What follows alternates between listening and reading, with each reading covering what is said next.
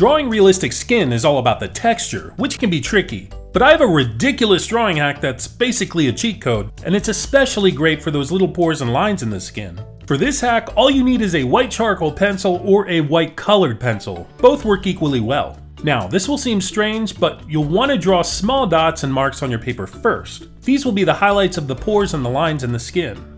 By the way, you can see the marks as you draw if you look at the paper at an angle.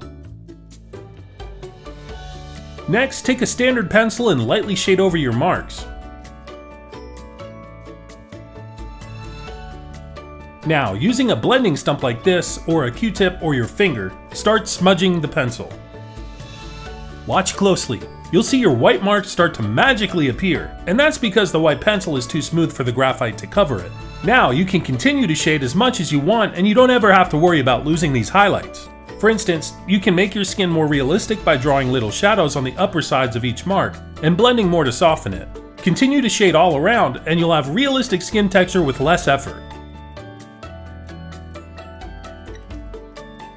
Well, I'm Artifacts, and I hope you enjoyed this 90-second drawing hack. Subscribe for more art stuff like this, and I'll catch you next time.